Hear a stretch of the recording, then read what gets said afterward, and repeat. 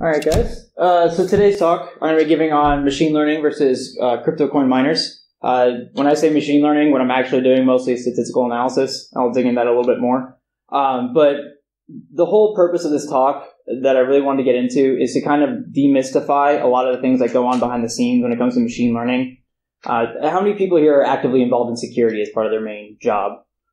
So a good number of you. Okay, so before we got into security, it kind of has like this black magic, ethereal kind of vibe to it where it's all sorcery until you pop open the hood and it makes complete and total sense. It's nothing magic. There's nothing crazy about it. It's pretty straightforward and easy once you pick up on it. Machine learning is the same way. It's very logical. It's very straightforward. All it is just learning the tools that come with it and being willing to do the research and to dig into it. And so I dug into this because I wanted to take that initiative personally. I don't have a math background of any kind. I think it's fascinating, but I didn't study math in school, though I studied computer science.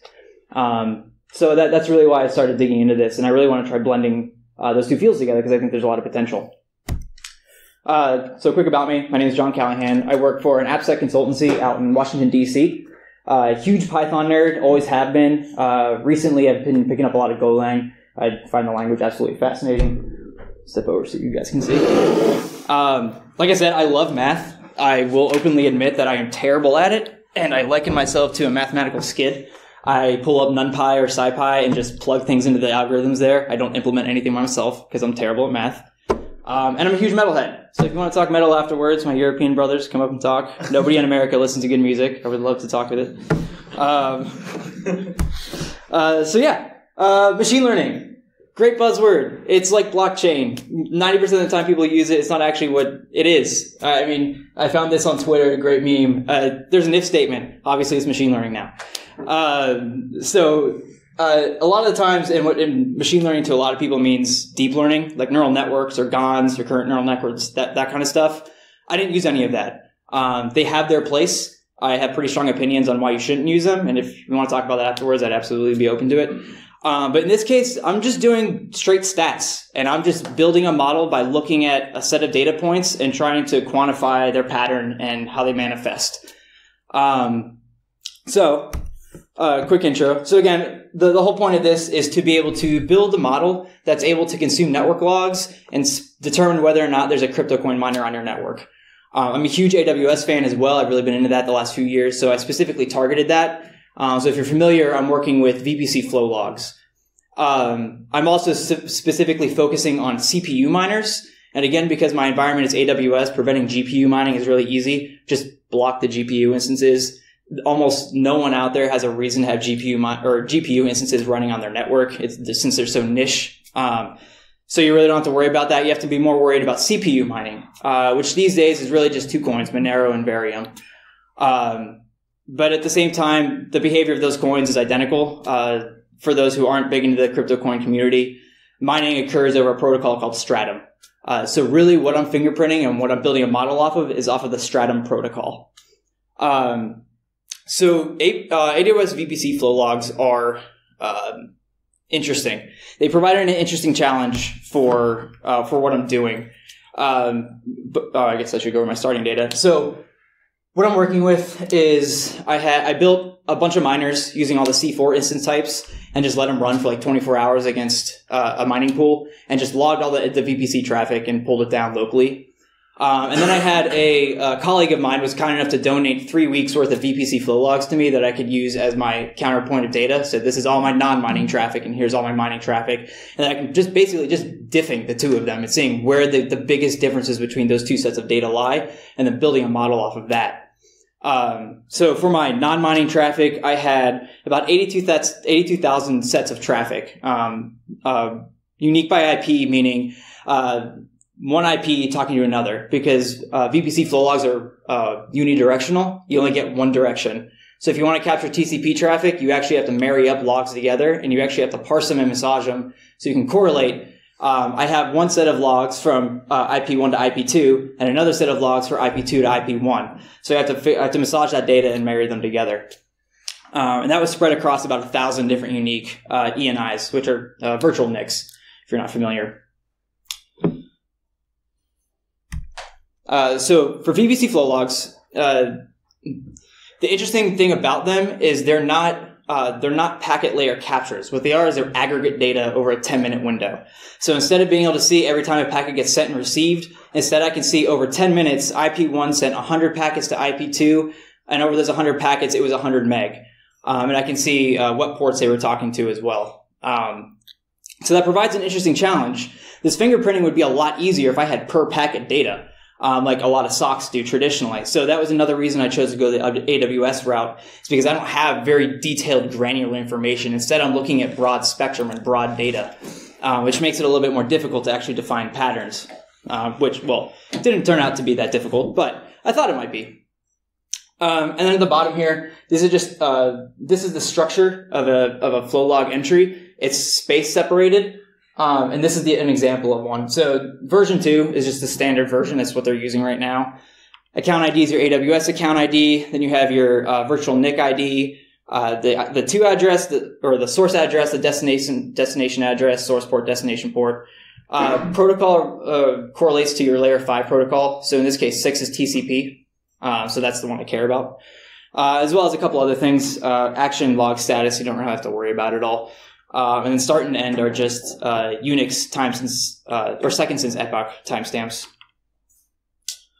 So that's the data I'm working with. I had like 70, 80,000 or so separate entries of this line right here that I had to go through and parse and massage. So like I said, I need to actually go and reorganize that data because as it is, it's not workable. I need to structure that in some way that I can basically rebuild TCP streams since they're bidirectional. So that was the first thing I had to do. Well, right off the bat, I also filtered out reject traffic. So down here, we can see accept.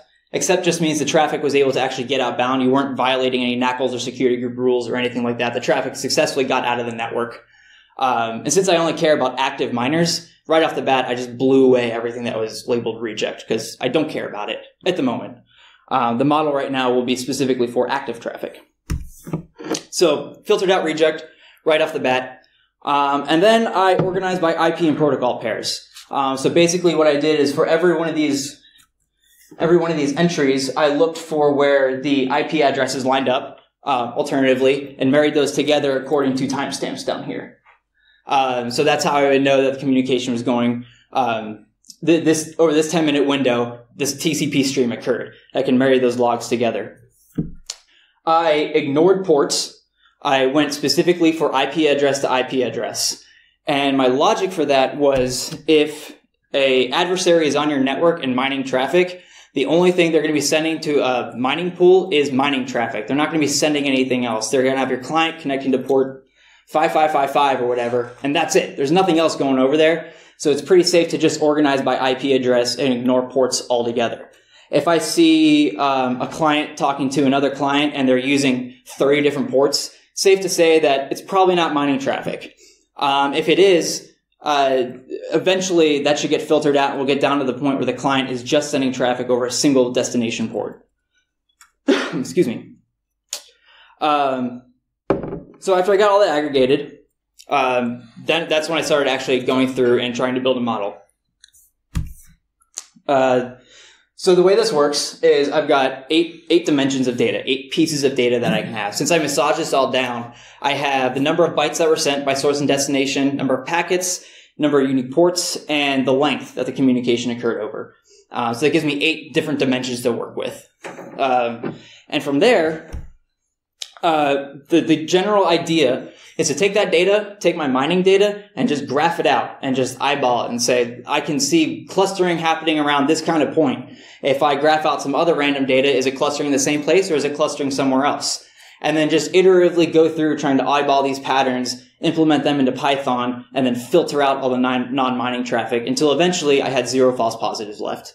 I will fully admit this is not a complete or full model building strategy. There are more steps to be done here. But for an amateur level, just tinkering around and playing with stuff, it worked well enough. And I ended up with like 3 different filters or so. It didn't take too much. So right off the bat, you can do some really easy stuff. Again, like I mentioned, like number of unique destination ports. If a mining client is talking to a mining server, it's only going to be talking to one specific port. It's going to be reaching out to one specific destination port. The source port may change because the client is using ephemeral ports. So over 24 hours, it might use 3 or 4 ephemeral ports, but it's always going to be connecting to the same destination 5555 or whatever it is the pool is using. So that right there gives us a nice little filter check. We can just filter out anything that has a massive amount of destination ports on it. We know that's not mining traffic. That's some other server that's consuming a lot of different kinds of data. This really didn't get me too far, just because of the kind of test data I have. This filtered out 200 streams of 38,000. So it was a pretty minor check.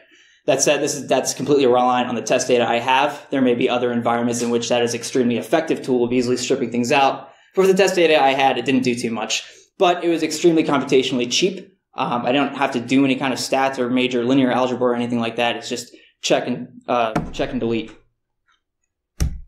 So when things get interesting, as we start graphing things out, we obviously live in a 3-dimensional world, and I'm going to be sticking to 2-dimensional data for the most part, just because it's very easy to visualize. So the idea is, let's graph some stuff out, look for patterns, and then try and build models off of that to filter out other things. So the first one is the number of source bytes versus the number of source packets. And these are 6 of my mining clients right here that are it's just looping back and forth.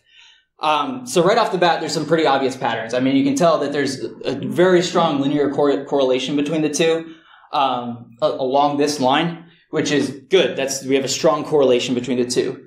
I don't know if you guys can see this well enough, but there's also some pretty strong striation patterning. Nope, go back. So we can see like groupings coming up in lines here. That's another very good pattern right there, assuming that doesn't manifest in other kinds of traffic. If it's as unique as I would think it would be, that'd be a very good point to build a model off of, because you're not going to see it on anything but mining traffic. However, trying to quantify that is tedious and difficult, so I left that on the back burner for now. This is the same thing, but with destination packets and destination bytes. So this is all the traffic that's getting sent to the mining server. As you can see, there's still correlation there, for sure, but it's not nearly as tight as it is for the source data, the data that's coming back from the mining server back to the mining client. But it's still enough to work with. It's hard to see here, but there's actually kind of a like honeycomb pattern on the structure of the points. I forgot to put in a screenshot of it zoomed in. I apologize. But there's definitely some structural patterns here to be found as well. However, again, those kind of structural patterns can be very difficult to compute, and so I put those on the back burners until I absolutely needed it. And then I went through and just graphed the other 2 pairs. So this, you can see, is not really as tightly correlated as all. The number of bytes sent from the source and the number of bytes sent from the destination. A bit, but pretty weak. So not a great thing to build a model off of. And then finally, we have number of packets, the number of source packets and number of destination packets. This is another good tight grouping. So that's another good place we could probably dive into. But those are the 4 metrics I'm going to be focusing on for now. Source, destination, and bytes, or source bytes, destination bytes, source packets, and destination packets are 4 dimensions of data. So again, for our patterns, we got fairly strong clustering as well as a very strong correlation between the two, with the strongest being among the source packets to the source bytes. And then again, the striation pattern that seems to appear on the source stream. And then I don't know if you guys noticed, but there's actually points at 0, 0. It's kind of hard to see, but all the way down here in the corner, which I found particularly odd. I'm not quite sure why my mining client would go 10 minutes without sending or receiving data from a mining pool. I don't know if possibly my mining pool went down for a while and I just didn't realize it. I didn't have any kind of backup pools in place, which you can do when you're mining. You can set multiple pools in your client, so if one goes down, you automatically connect to another. I didn't have anything like that, so it's very likely a pool just went down for a period of time, and I wasn't monitoring it. I just let it run and then tore it down. So that's probably what happened at that point. But I didn't dig into it too much. I just noted it was there and then left it as is. So building a model. We have some patterns, clustering and correlation. So we're going to focus on clustering first. And the way I'm going to do this is by computing what's called the convex hull. So if anyone here is familiar with machine learning, this is somewhat similar to defining a hyperplane with a SVM.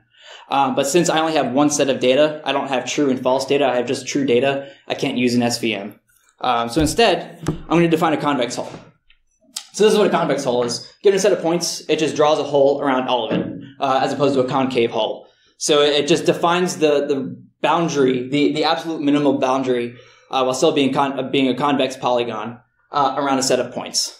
So the idea is I take my points, I define a hull around all of them, and then I feed all my non-mining traffic through, and I say, all right, for each of these TCP pairs, how do they lie strictly within this polygon here, within this region that I've defined as where all mining traffic is. And if it's existing up here or down here, filter it out. It's not mining traffic, it's something else. So I have this region defined via convex hull. And making it in Python is literally import scipy, convex hull equals convex hull data. That's it. I'm not doing anything fancy here. I'm just importing all the NumPy and scipy libraries to do this for me. And then same thing for the destination source and bytes. And you can actually see a little bit more of that honeycomb pattern starting to come out. These two graphs are all my mining data shoved into one graph as opposed to individual miners. So you can tell that there is overlap between all of them. It wasn't just individual clustering. And again, destination packets and source, a lot looser, but still something there. We have what appears to be a tight region, at least at the scale we have our graph set at. But it seems strong enough that I figured I'd go and pipe it through. So with our defined hull, we have a hull for our source and our destination. We just pipe our data through it and see if, I picked an arbitrary rate. So if 98% of the points and a set of traffic resided inside that polygon, I said this might be mining data, and I kept it in. If it was less than 98%, filtered it out. That 98% was picked absolutely arbitrarily. They had no good reason for it. I didn't do 100% on the off chance that for like this, it seems like there's a pretty good chance that at some point a point would end up outside this just because the clustering isn't that strong. So I went 98% just to try and reduce my false negative rate. That did not work too well. I went from 38,000 to 34,000. It was kind of depressing when I ran that yesterday, and it didn't do as good as I thought it would.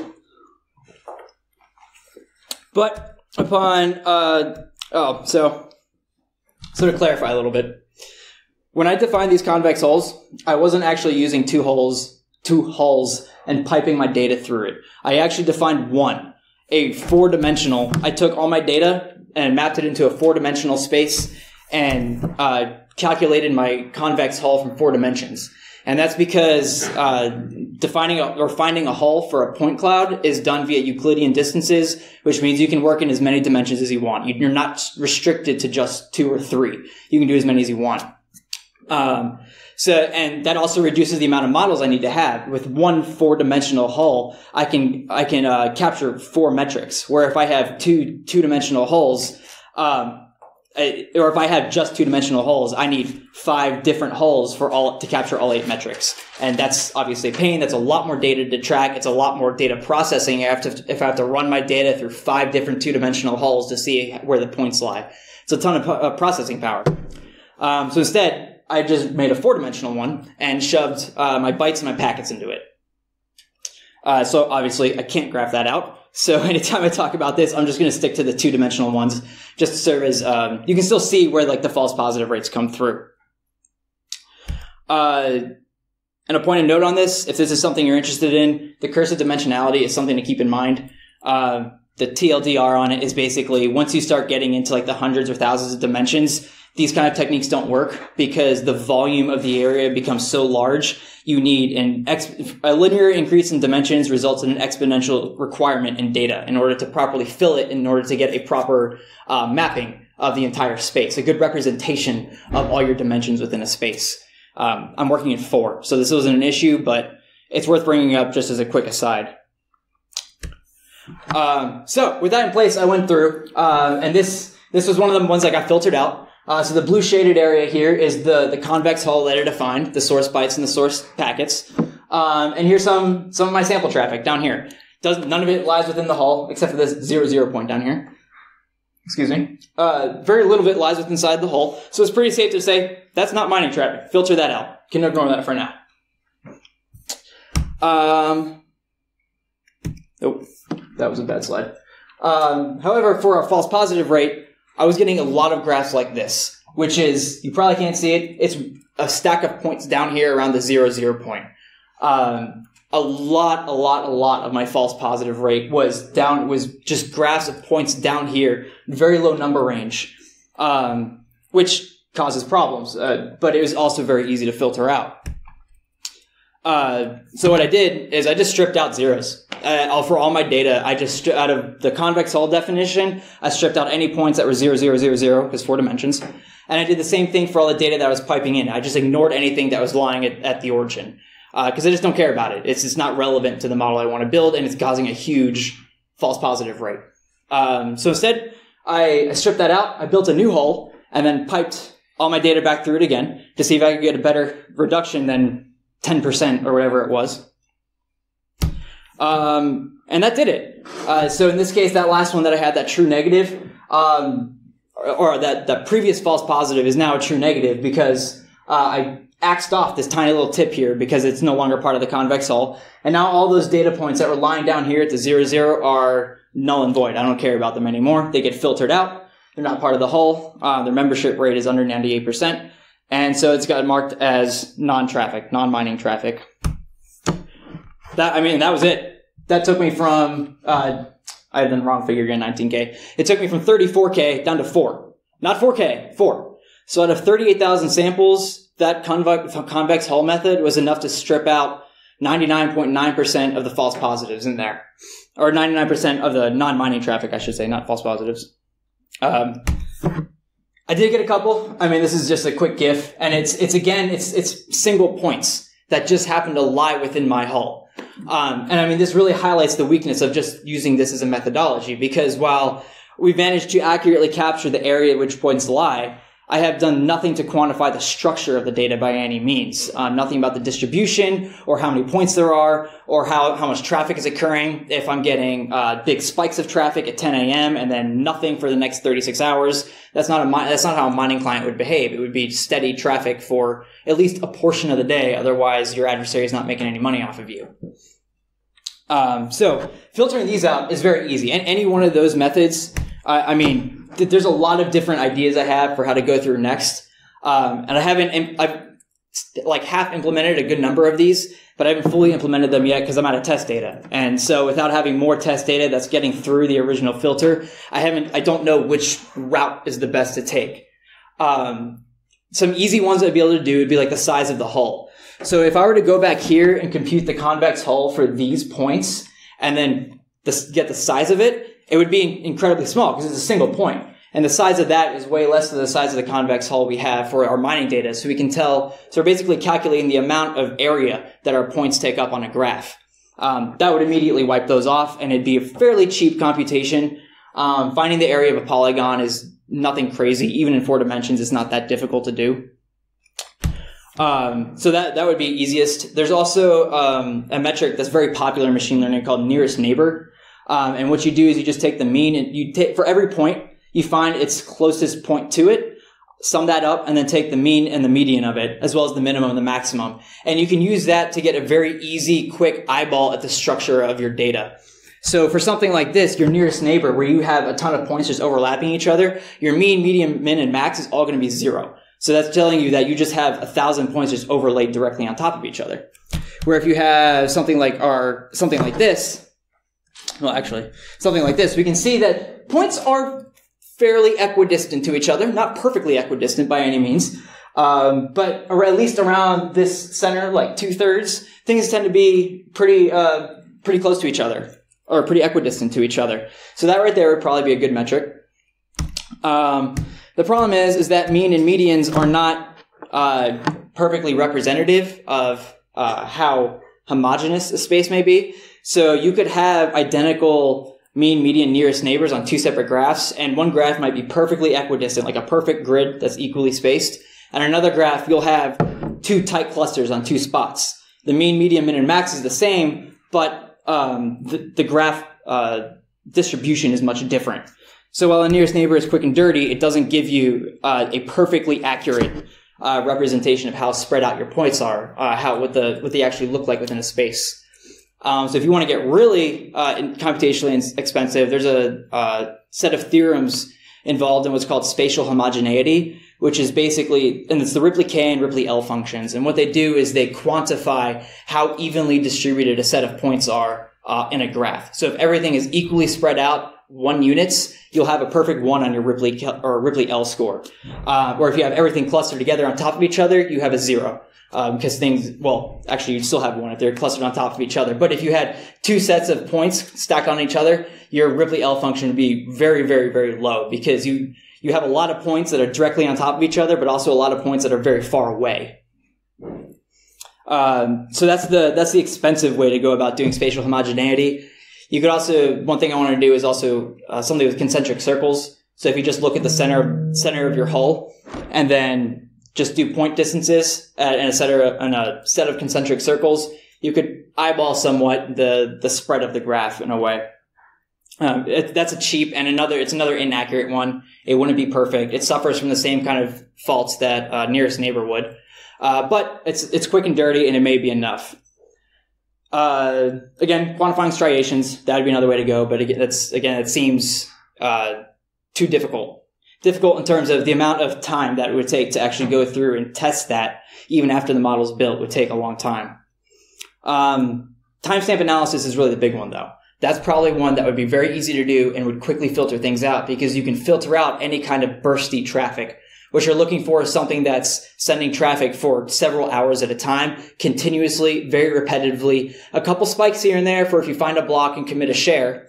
But otherwise, it's going to be fairly even, predictable traffic over a long period of time. And then the final one you can do is anything with like linear regression. So if you're familiar with linear regression, basically you take a set of points. So we'll go back to here. Well, we'll go here. So you take a set of points and basically you find a line that is as close to every single point as you can possibly get. So you define a straight line that cuts right through the middle of your cluster. And from there, you can do things like find the average distance from each point to your linear regression line. You can do angles. So I can see here, the angle here is probably like around 45 degrees. Where if I have a linear regression line for this is down here at 12 degrees or something like that, 15 degrees. Finding the linear regression line is a little bit more expensive, but it would be a fairly reliable, if not somewhat duplicate effort when it comes to like the convex hull. You're kind of stepping on its toes in terms of what you're actually quantifying. So those are a handful of ideas I had for just what to do next in terms of filtering out other things that I come across. Next comes optimization. I haven't benchmarked this at all. I know it performs. I can run through 3 weeks of data in about 4 minutes on my rinky-dink OSX laptop. If you actually put it on a server or like a real beefy server, it'd do a lot better. But I still haven't benchmarked it. There's probably wide ranges of improvements to do. My code is horribly unoptimized because it's basically a 2,000-line Python sandbox that I've been working on for several months now. So there's definitely a lot of things I can do in terms of memory management, and it's all single-threaded too. I haven't done any kind of threading or multiprocessing, so there's a lot of room for improvement here. So after this model is built, I still have a lot of work to do in terms of optimization and reducing the time to execute. Mostly because if this was to get ever implemented against a set of flow logs, you're going to be bottlenecked in execution time. If you're running against a public website that gets millions of visitors a day, that's a lot of traffic to filter through. So you really need to get that locked down so it's executing as fast as possible. So you don't have this huge 3 C5 16Xs in the background running 24/7 just to do this one really niche pseudo IDS thing. So that's really something I have to focus on in the near term. But before I can really dig into any more model building, I need more data. I'll be the first to admit I don't have a lot of mining data. 12 sets of mining clients running for 24 hours is not a lot. I also intentionally reduced the difference in the kinds of things I was collecting. So the only thing that differed between each client was how big the server was. Otherwise, it was mining the same coin against the same pool on the same port with the same difficulty. So I don't know how much those things would affect my resulting data. Again, I'm fingerprinting stratum, not the coin itself. so it likely would not make a difference, but should still probably verify that. And there's some variety between pools, too, that may change things, such as how often you get reward payouts, what the reward payout system is. That's what PPLNS and PPS are different reward systems that pools will leverage. Different difficulties. There's a handful of configuration settings that may or may not influence what the traffic looks like. Solo mining is a big one. I actually do have some solo mining traffic, and it looks very different from this. But I haven't gone through and done anything yet. It looks like it'll be a lot easier because it was very, very, very tight clustering around a very small portion. So that one should be pretty easy to build a model off of. And then rejected traffic. So miners that are trying to reach out to their mining pool but can't get there. For whatever reason, you manage to compromise a box, but there's a knackle in the way that's preventing you from getting outbound traffic out to your pool so you can start mining. That is still very good to know. You've been compromised. There's someone on your network. They may not be burning through your CPU, but someone's there. And I also need a lot more non-mining data. So if anyone wants to donate me some VPC logs, I'm all ears. I need a lot more data. I've been begging people left and right for it. But I mean, that's it. I mean, that's pretty much all I've done for this so far. It didn't really have to get too deep into it before I stripped out all my data. As for what I used, like I said, big Python fan. NumPy and SciPy are the two modules I used. They're probably the most popular modules to be using for this kind of stuff. They abstract away a lot of the math. Like I don't know math, and I was able to graph this stuff out pretty easily. Matplotlib is fairly straightforward to use once you get the hang of it. And if you're interested in this kind of stuff at all, I'd highly recommend the book Algorithms of the Intelligent Web, specifically the second edition. It's really short. It's like 130 pages long, and it's built specifically for someone who knows a bit of Python and a bit of math, or at least enough math that you can go through and Google the stuff you don't know. I know I spent like a good week on the first 2 chapters just because I had to go back and relearn. Like they would talk about mathematic topics that I'm not familiar with, so I had to go research and learn that on the back end, strictly out of curiosity. It really wasn't necessary for me to implement a lot of that. And again, using Python. And there's a bit of an expectation for NumPy. So that was the other part of my Googling, was trying to figure out what the hell their syntax was doing. NumPy has what's called ND arrays, n-dimensional arrays. They function very similar to lists, but they have a lot more power to them. And so some of the syntax was not familiar to me. So that took a bit of a learning curve. But if you're interested at all, great book, really cheap, really easy to get into. It's a fairly light read in the sense that you're not going to be popping open a linear algebra textbook or anything like that. Oh, yeah. And again, if you're feeling generous, I could use some logs. Yeah, that's about it. I dumped these slides off on SlideShare. The link's right here if you want to take a picture of it and dig them up later.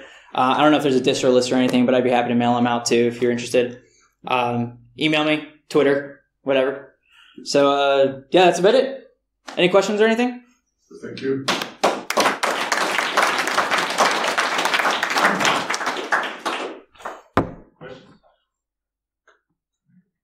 Oh, cool. Yeah. Yeah, you use the convex file to define the first filter to see what they want to look at. Mm-hmm. You do it in 4 dimensions at once. Yeah. But doesn't that create a whole lot of extra volume that you don't need? Isn't that a really raw filter? It would, and that's why. So I tested it first. I wasn't sure if it would actually work, but because I was able to filter out all but 4 of my streams, I ended up sticking with it. It is very likely that sometime in the future, when I do have more data, that doesn't end up being a good filter.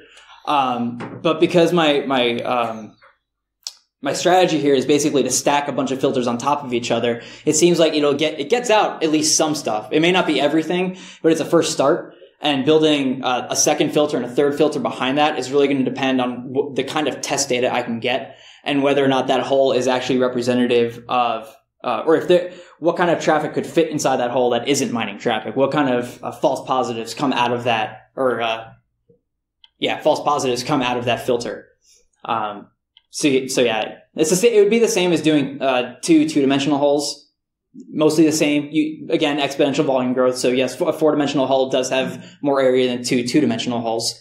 So I may also need just more test data too to make sure that my hull is accurately filled volume-wise. And I have a good amount of test data that represents all 4 dimensions. Were you able to find out what caused the patterns you observed? No, I haven't yet. I need to dig into the actual Stratum protocol itself. I'm aware of it. I know it's a REST API, but I haven't really spent much time digging into the meat of it. And I would expect that when looking at it, there's only 4 or 5 different API calls you can make, and they have very, very similar, or each call is going to have a very, very similar body size. So as these calls go out, there's a strong correlation between the number of packets and the number of data that gets sent. Or at least when it comes back from the server. As you can see, when it's going out, that's very different. And that's probably because there's a big change in the amount of data the miner is sending back to the server. But the server's sending back pretty much the same thing every time. Just work on this. Yes, I accept your share. No, I don't accept it. Or whatever other control patterns that may come out of that to talk to the client. But I would imagine that it's a manifestation of it just being a very simple and small API without a lot of variation in the kind of data that gets sent. Yeah. The destination one is more interesting. The honeycomb pattern is intuitively, I don't know why that would happen. The striation one makes more sense, at least to me. But yeah, no. To answer your question, I haven't dug into that. Anything else? Thank you. Cool. Thanks, guys.